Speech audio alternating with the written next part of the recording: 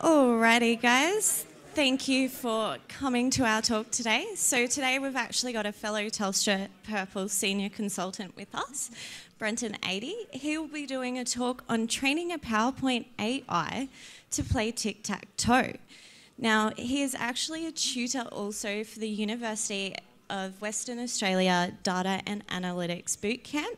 He's got a pretty interesting background with a Bachelor of Science majoring in Maths and Psychological Science and a Master of Applied Artificial Intelligence on the way. Data is a rapidly growing domain, and it is his vision to spread awareness of the power that comes with taking control of data. Over to you, Brenton. Wonderful. Cool.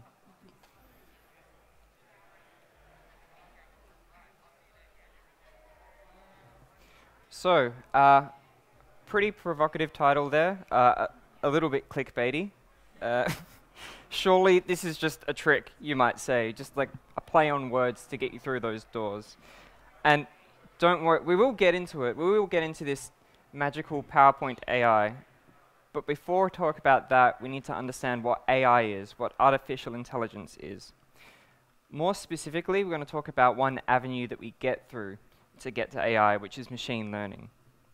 So, before we go any further, I feel like I do have to warn you guys. This isn't actually a talk about PowerPoint or Tic Tac Toe.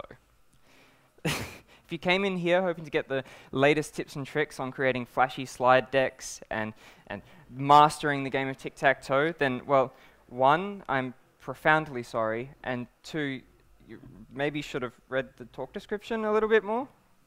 There's time to leave if you want. But AI then.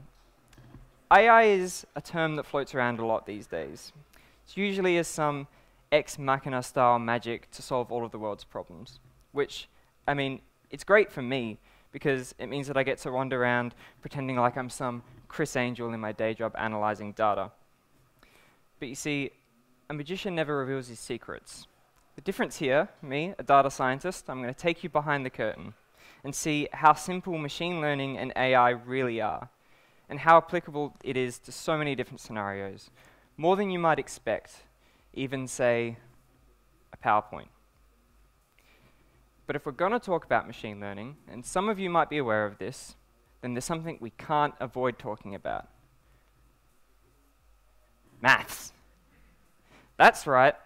I tricked you all into a 45-minute lecture on grueling, repetitive, complex maths. Who's excited?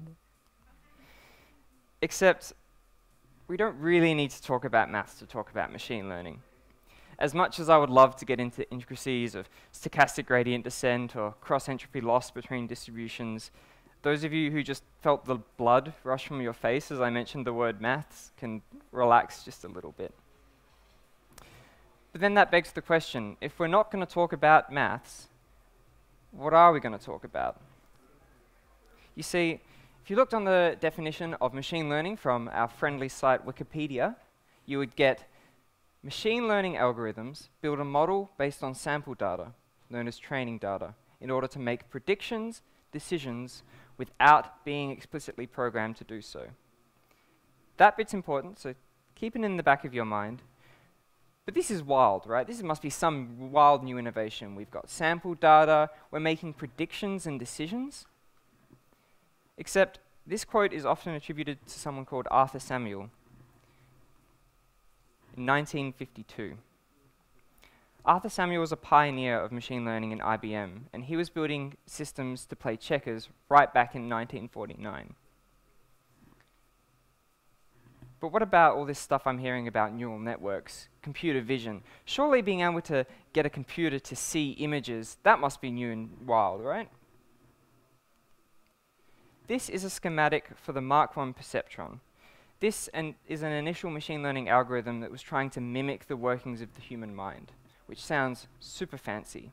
It was used in early computer vision models for image recognition in 1957. Now, although the technology has changed a little bit, the same fundamental principles are still being used today, and it's solely responsible for the resurgence we saw in neural networks in the 1990s. This might be a bit strange, not what you would expect. But you see, despite what the buzzwords might say, machine learning is not just for big data. Machine learning is not just for large-scale compute, for people who have all the money in the world to throw at, which maybe Microsoft will get mad at me for saying. Machine learning it's not magic. If that's what machine learning is not, then what is machine learning? We're going to talk about what machine learning is, and hopefully by the end of this, you'll be able to come with me on the journey to how we can create a machine learning out of something stupid. Machine learning is a way of constructing a model that describes things about the real world without having to explicitly program it every detail. In a way, it's about transferring knowledge from the known to the unknown.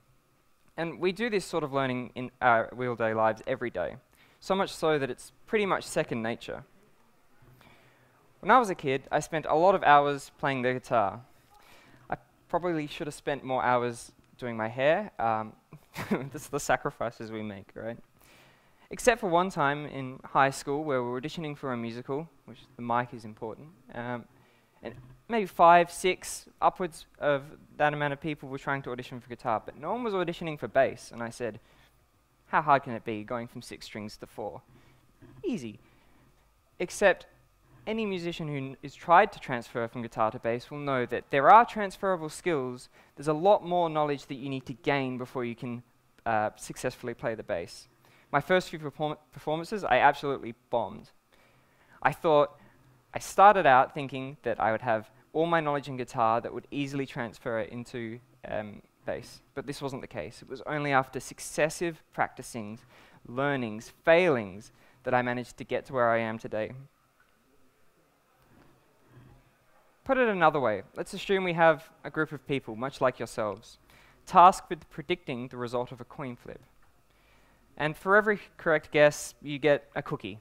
That's just so that we make sure that people take this very serious experiment seriously. Without prior knowledge, except for the fact that maybe a coin has 2 sides, I think we can agree within a certain margin of error that 50% of the group will get a cookie. So we run this. 1 flip, turns up heads. 2 flips, turns up heads. 3 flips, heads, and what a coincidence, some might say. Others might start to catch on. 4 flips, turns up heads. 5 flips, turns up heads. And a group might start getting suspicious. Cookies are flying left and right.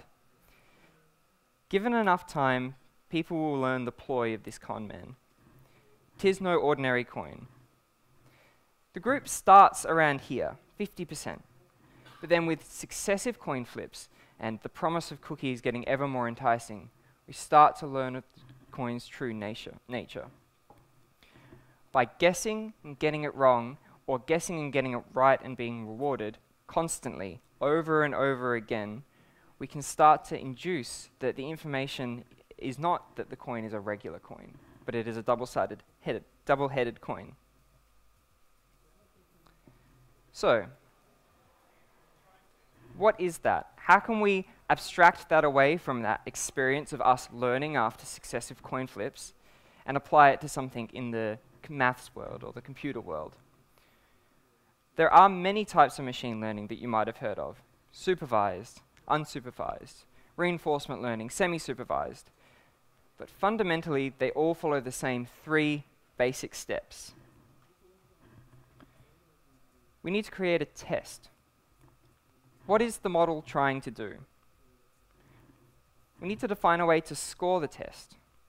How do we tell if a model is good or bad at what it's trying to do? And lastly, most importantly, we need to find a way to punish or reward the model for the score it received. So again, the idea here is that if we take the fundamental components of what a machine learning algorithm is, stripping away all the maths, complexity, and high compute power, we can find ways to implement it in something simple. And we need to know these steps if we're going to build an AI from the ground up with machine learning in, say, a PowerPoint, maybe. I don't know. Is that why you're here? Indulge me for a minute while we walk down Metaphor Lane. We're going to open up Brenton's School of Machine Learning Studies. In this school, we have students day in, day out trying to produce results. Our school is the model, and our students are just instances of training that model. To get this school to learn and perform in one of the top schools, we need to define a test. This test is how we're going to judge how well a school performs. When we conduct a test, each student will get a score, and our school's score is some aggregation of the student's score. Who doesn't love standardized tests, right? After the test, we need to define what it means to pass or fail it. What does it mean for a student to do well in the test? What is a good score? What is a bad score for the school? What will end up in us losing funding and turning off the lights forever? Lastly, we need to define how we're going to punish the students who have failed and reward those who did well. This is a standardized test, and again, our school will be based off the aggregated score of all of our students, so we want to maximize the amount of students passing by whatever means necessary. And we do this many, many times. Each time, a student is getting punished if it gets the test wrong, or it's getting rewarded if it's doing it better. It's important to note here that the students are the one learning after each test. They are what makes this machine learning school a machine learning model. And you can't just go ahead and reward or punish a school as a whole. Anyone who's tried to organize any group of kids will know that that's just not possible. What you do have control over is the individual students running their tests, and you have the ability to learn, to get them to learn or change their scores. Now you might say, a different approach to this is to try and get every student to memorize the answer of every single question in the test. Which, yes, it's an option. It will get a pretty good score. But then say a new school board runs around and says, we don't like this test, we're going to define a new one. All of a sudden, you have to do all of the rework in getting all of these hundreds, thousands of students in the school to relearn their answers. It's not efficient, and I know that I can't memorize a standardized test for the best of days.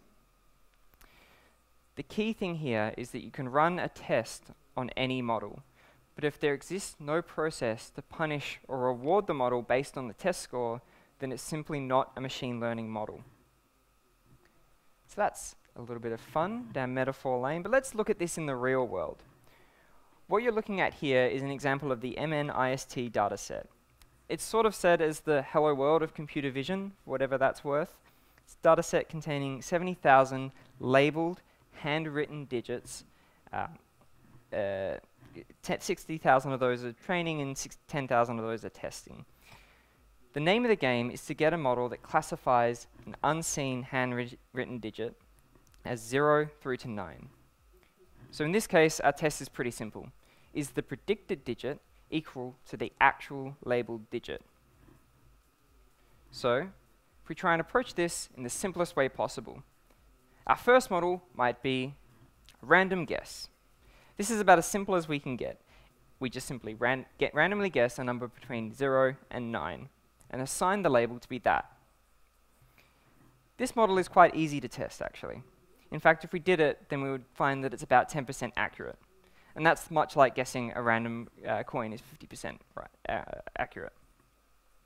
However, we have no way to change the model's behavior when it gets things right, or we can't alter it when it gets things wrong. Our model's accuracy will always be 10%. Hence, our model is not a machine learning model. So, 10%, not that great. 1 in every 10 digits gets it wrong. So let's try a better approach. This time, we're going to relate a model to the image's darkness, which might seem a bit strange, but you might expect an image of an 8 to be darker than an image of a 1, and maybe a little bit darker of an image of a 3. There's more ink involved, so there's more darkness. This model is a little bit better. In practice, we see that the accuracy averages to about 22%, which is twice as good as randomly guessing. But it's still only 1 in 4, 1 in 5 getting it right. I think we can do better than that. Crucially, again, there was no way to alter the model's behavior. When it's dark, and it predicts it to be an 8, it will always do that, regardless if it was just a really heavily highlighted 5. So let's see if we can apply what we just learned in the school metaphor for creating machine learning algorithms. Don't worry about the code in too details. This is an extract taken from a book that I dearly love called Neural Networks in Deep Learning by Michael Nielsen. For those interested, this is again what we call a neural network. But crucially, what this has is what the other two models didn't. It has a way to reward good test scores and punish bad ones. Every time it runs its own test, it will find a way to calculate how different the predicted value was from the expected value, and then alter the model in some way that favors the way that it got it right. The key magic in here is we have feed-forward back propagation approach. This takes the output of a cost function, cross entropy in this case, to test how different the prediction was from the expected, and it alters the model based on stochastic gradient descent, which honestly, it's pretty simple. It's just based on the train rule of deriving matrices, except I said no maths. I'll breathe. The model here is a machine learning model. It had a test. Is the predicted value equal to the actual labeled digit? It has a way of determining a good or bad score. In this case, I said it was the cross entropy function. And it has a way of altering the model's behavior, the stochastic gradient descent. You don't have to know how it works, you just have to know that it's there, and there's a method of applying this punishment or reward. But the MENACE is a pretty typical example. I said it was like the hello world of computer vision. In it, we had a very clear, labeled objective. If our model didn't predict the correct label for the digit, then it's not up to scratch. Sometimes the test and the score aren't so clear-cut. The interesting examples in the industry are when the test isn't so clear and a bad score is equally just as vague. See, labeling digits is easy. But what about if you're trying to transcribe somebody's piano playing and as an audio file and transcribe that into manuscript, music that somebody would read? This is a paper called Onsets and Frames, Dual Objective Piano Transcription, and they tried to do just that.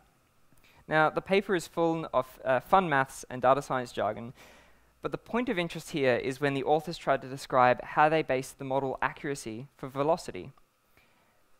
As they say, it's been a pretty hard nut to crack. I mean, sure, you can tell if a note written on paper is the same as the note that was played. You can even test whether the transcribed note falls on the same beat, give or take. But how do you capture dynamics, volume, expression? A note pitch is a note pitch, but what reference does a note's loudness have? Who's to say the recording just isn't really loud or there's a lot of background noise? Additionally, how do you correct a given note's volume based on when the context that it appears in is arguably more important? A soft note compared to a really loud note has different meanings than if you would just have a sequence of soft notes. So, I love academic papers. The authors are kind of hand-wavy at this point. They're saying that they've discovered a never-before-seen method to truly test whether their model perfectly transcribes the dynamics of a player. Forte, fortissimo, piano. However, it's important to note that all that's been done is some math magic to calculate a score based on the average volume of the recording. They didn't discover any brand new method. They simply defined a test. The test could have easily been all notes of the correct volume if they're below -5 decibels. That's a test, and the model would have been really good at transcribing all notes that are below -5 decibels.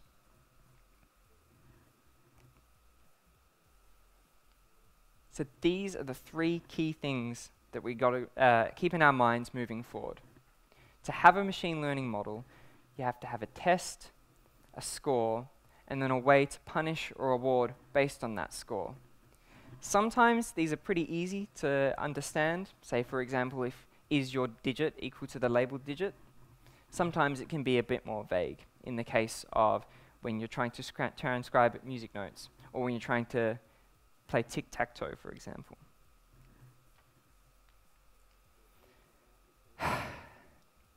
So that was a lot. But this creates the fundamentals of what we're going to use as we go through the journey on how you might do something strange. See, machine learning is more than just classification and regression. Machine learning can be used in any application that uses the 3 key principles: when you define a test, when you calculate a score, and then provide some sort of punishment or reward. And if you don't believe me, well, this is where the fun comes in. Training an AI to play tic-tac-toe. Except that might not really get you convinced, right? Maybe I'm just going to pull out my Python and do some math magic, and then that doesn't convince you at all. What about if we tried to find a scenario in which we didn't have any of that available to us? We don't have any code, we don't have any fancy compute. Yeah, I think this will do a better job. I mentioned before Arthur Samuel, who spent a large part of his career utilizing the best IBM computers at the time to create revolutionary new machine learning programs. I wonder what he'd think if he saw his whole life's work reduced to a slide deck. Now, in true typical consultant fashion, I will label some caveats here and really define the scope of what we're going to be working with. The aim of the game is to demonstrate that machine learning is no more complicated than any other algorithm once stripped down to its fundamentals. Hence, no code is allowed. Now, full disclosure, I did use some macros. As you will soon see, to get this working involved many slides and many animations. So to save myself an eternity, I hacked some old VBA scripts to automate the insertion of animations and slides.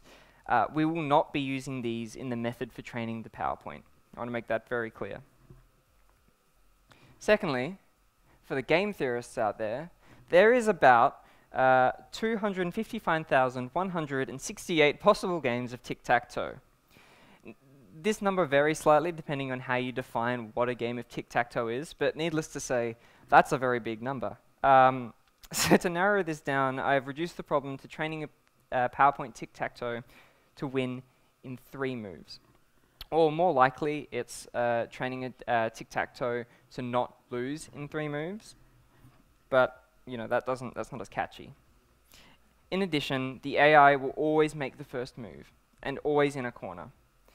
See, the game of tic-tac-toe actually varies quite significantly depending on which player goes first, so we're going to just highlight one example of this game state. Where possible, we'll utilize reflections and rotations, so that a computer will never make a move that is a reflection or rotation of another state that it can move to. What does that mean? In this example, there are only 3 places that an AI will try to place itself. The left, the bottom left, and then the bottom.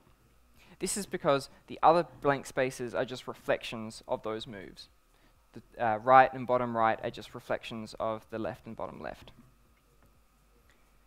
Us human players will have no such restrictions.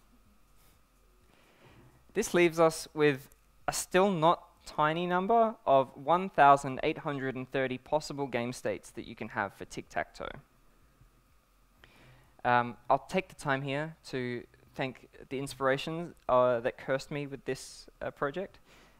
First was the work by a mathematician and comedian, there are some of us who are funny, by the name of Matt Parker, who ran a project on training a machine learning algorithm to play tic-tac-toe based on a set of matchboxes. And this was off the work of Donald Michie in 1961. If you ask me, they're kind of cheating a little bit. They only have to deal with this approximately 700 possible states that the tic-tac-toe board can be in, and there was a lot of human intervention. So, you know, not throwing any shade. But the second was a video by Tom Wilderheim, who really opened my eyes to the programming potential of PowerPoint in his Absurd Ideas in Computer Science PowerPoint Programming. It's a great watch. So PowerPoint then. Now, I've heard from the streets that some people are under the false impression that PowerPoint is not the greatest tool ever invented. You laugh? I'm shocked. I mean, PowerPoint has literally everything you could want from a programming language. It has text. It has shapes. And most importantly, it has animations. That's a totally random animation, by the way. That's the first time I'm seeing it. It's always fun. You may laugh, but the shapes and animations are actually the key to what allows us to form a real machine learning model with PowerPoint, because they allow us to do something that developers take for granted every day: state management. In our model, each slide will represent a particular move from either the player or the AI. We will then use these shapes and animations to manage that state, to remember what they learn. So, our model will consist of 1,830 states, which is 1,830 slides. Each slide state consists of the following. Simply, the board, which is the number of noughts and crosses and their relative positions to each other. In this case, AI is cross and human player is nought. That just felt right, I don't know. And also, we contain all of the previous steps that got us to that state using one of my favorite PowerPoint features, zoom transitions. So this encodes all of the information that got us to the state that we were in. It allows us to back propagate through each path and get to the slide that led up to it. So that's the state. That's what we're trying to capture in a slide. But how do you transition from one state to another? Well, there are two different types of turns. There's a player's turn and an AI's turn. For the player, a collection of shapes that place a nought and navigate to the relevant slide are on every single blank space. They're invisible, so they don't have any fill color or outline color, but they do have a hyperlink to the slide that is relevant. Every click on an empty space navigates the user to a new slide where that nought is in the location that was clicked. So for this slide, there are 8 invisible shapes, but they are there, and they hyperlink to the relevant slide. When a user clicks one, we go to that slide. And notice in the top left-hand corner, we've saved the state of what it was previously by using the zoom transition. So that's the player, but what about the AI? How do we get the AI to navigate? And this is where things get interesting. Now, to be sure, a human player still clicks the AI. We're not building a PowerPoint to control a mouse just yet, although don't give me any ideas. For the AI, there is also a collection of invisible shapes, but these ones blink at semi-random intervals. The difference between this navigation and the previous navigation is that all the shapes are in the same place, except only one is visible at a given time. When a user clicks on the button labeled "Click to make AI move," I'm no UX designer, but that's pretty self-explanatory. It instigates the animations of each shape below it clicking. So this is for demonstration. In reality, those shapes are invisible and they're blinking a lot faster, and there's a lot more of them. So that's it. Our model consists of 1,830 game states. 301 of those each have an AI making a random choice to proceed to the next move. Now, I say random choice. Currently, we're set at a ground state for the model. And think of ground state as just predicting 50-50 on a coin toss. What we want to do is to change from that ground state into a state that is optimized for playing Tic Tac Toe. How are we going to do that? Let's call back to what we learned just a few minutes ago. We're going to use machine learning, so we need to define a test, a score, and a way to punish or reward the AI for making bad or good moves. So, if we do this, we can verify that what we've indeed created is a machine learning model, an AI, in a PowerPoint to play Tic Tac Toe. First, our test. Due to the limited time of a lone man's calendar and the absurd amount of games of Tic Tac Toe, I said that this test is, does the AI win in 3 moves? The converse is true. Does the AI lose in 3 moves? Next, our score. Now, the number of winning games is not evenly distributed among the total number of games of Tic Tac Toe. What I mean by that is there are far more games where neither the player nor the AI win. So for this score, we're going to consider 3 results. Pass, the AI wins. Neutral, neither the player nor the AI wins. And 3, the AI loses. Passing represents the best possible score that we could get, and we want to encourage this as much as possible because it happens so few times. The failing is a bit more common, but we want to discourage this from happening, and neutral is pretty much the most common. So, this translates to how we're going to punish a reward. When an AI passes and it wins in the first 3 moves, we want to give it an extra chance so that it will navigate to each slide that leads to a winning move. That's signified by a +3 chance. Neutral, nothing happens. We don't want our AI to just lose all of its chances to navigate. Fail is we take away the chance to navigate to the particular slide that made it end up in a losing position. So, how are we actually going to do this? This is the fun bit. This is the reason why we had to have that absurd arrangement of shapes blinking and all of them on the slide. It's also why we have to save the previous state that we were in throughout the whole path of the game. So I said that each move in the AI state has a absurd amount of blinking shapes. Now these shapes represent the probability of moving from one state to another. In the ground state, I've initialized it with 10 shapes each to move to each available location that an AI can move into.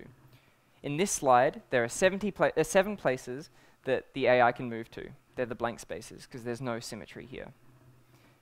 And because there's initialized with 10 shapes each to navigate to those slides, there are 70 randomly blinking shapes on this slide, each one representing a chance to navigate to the state that we're going to move to.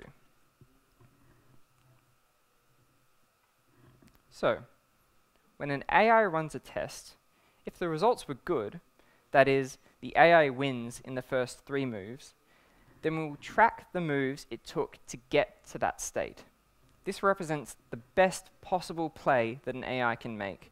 Somewhere along the line, the player has made a mistake, and the AI has a chance to win, and it does. We want to reward this as much as possible. What I mean by that is we want to reward every state that came before it to appear again. So, we add more of those shapes that are randomly blinking that hyperlink to those slides. And we backpropagate through every state with that. So it starts with no pieces on the board. When we click the AI moves, we want to encourage it then to move to the next state in which it will win. However, let's say the AI makes a bad play. Somewhere along the line, it might have even had a chance to win, but then it doesn't. It makes some sort of fatal error and leaves it open for the player to come in and attack. We want to discourage this from happening. If it's in a position where it can either win or draw, we don't want it then navigating to a slide which represents a state that a player can then win.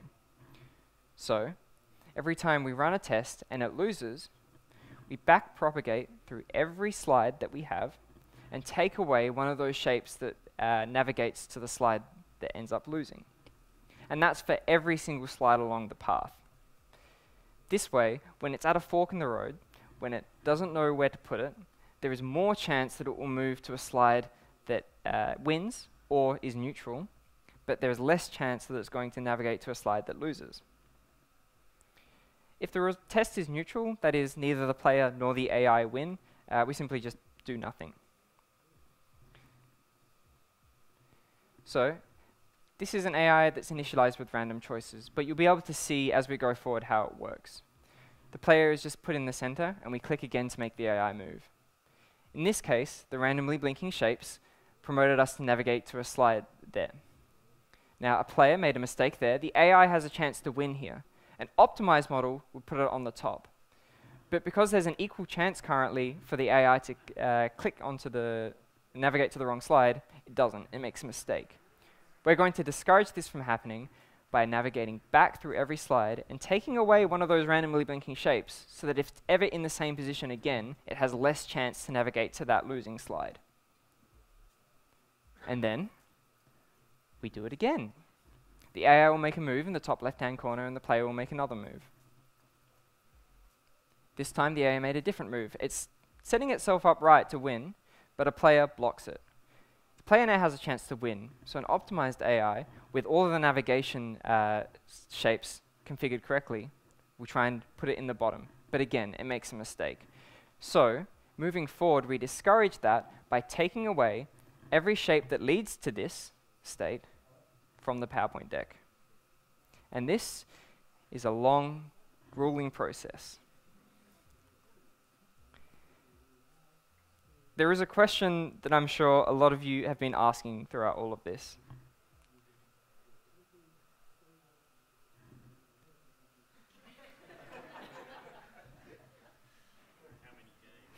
How many games? To be sure, I mean, it's great to say what machine learning is not, maybe break the stigma of how it can be used, but why does the fundamentals of the understanding of machine learning matter, besides the fun of knowledge for knowledge's sake? Why did I go through this whole process of constructing a way to train a PowerPoint to go through a machine learning algorithm?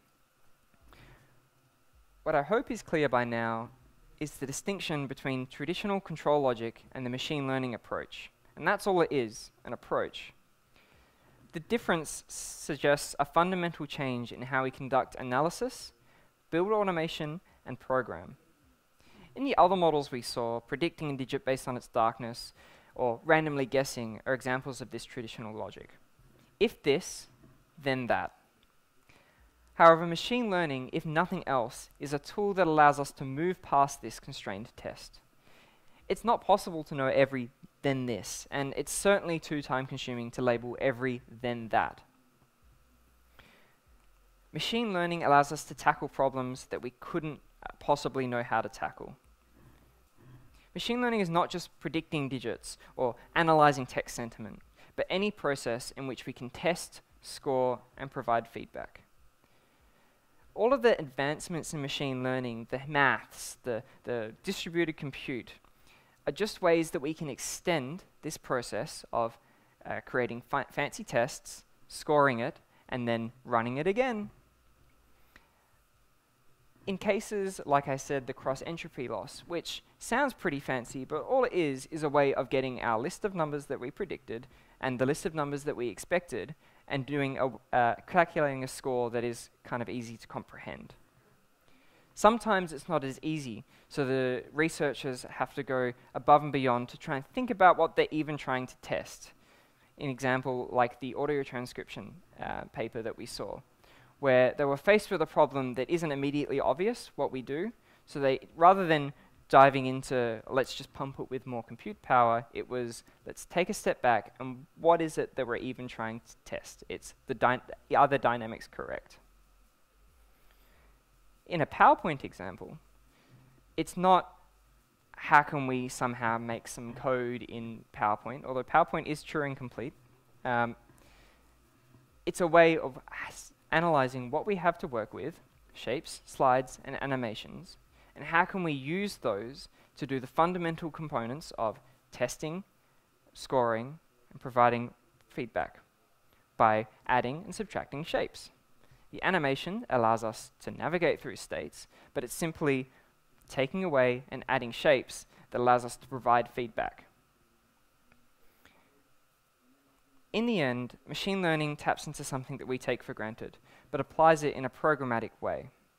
It's our ability to learn before knowing.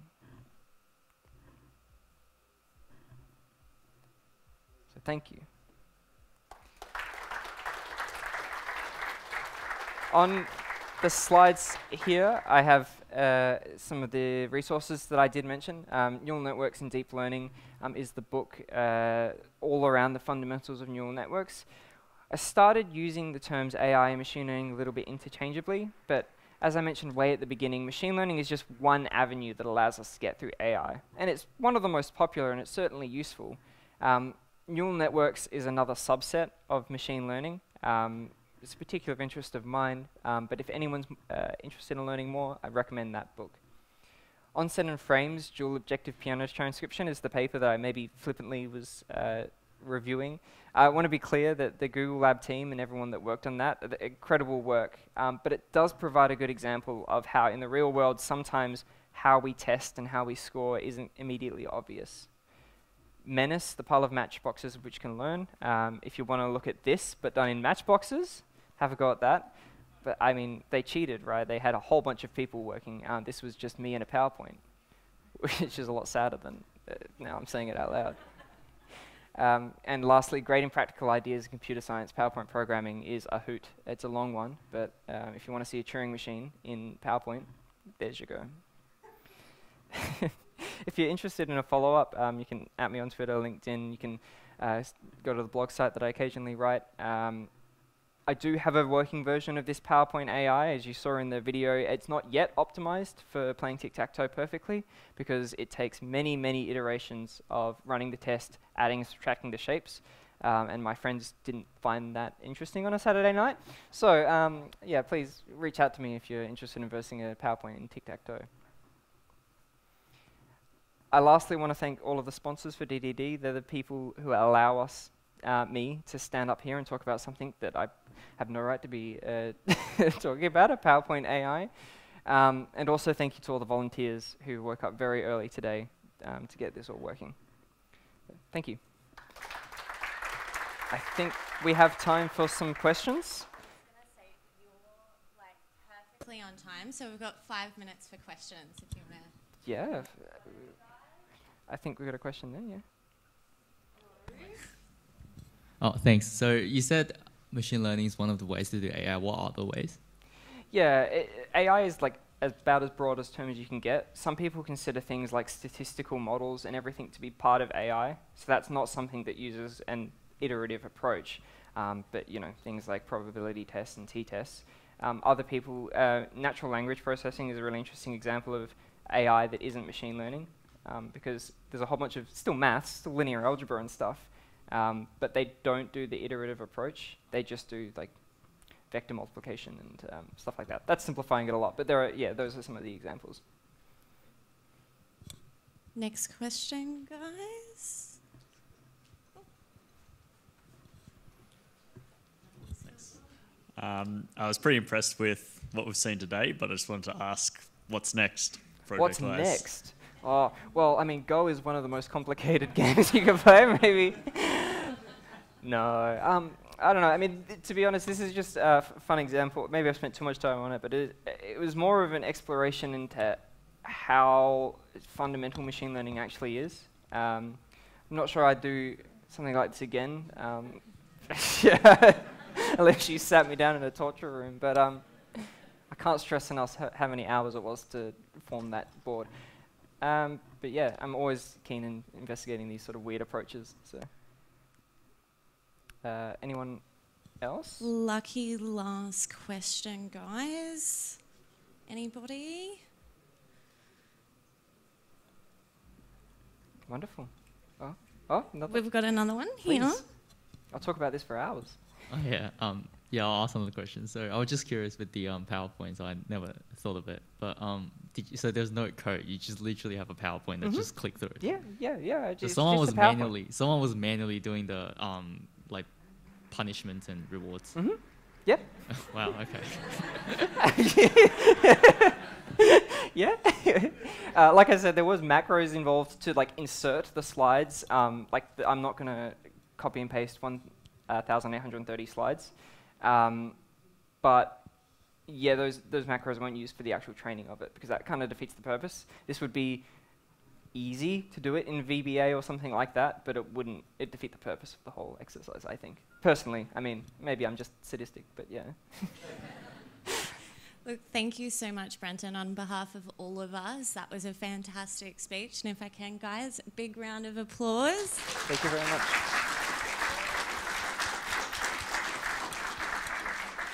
That's it. All right, guys, in here in about 10 minutes, we're going to have George Coldham and Swen Lee.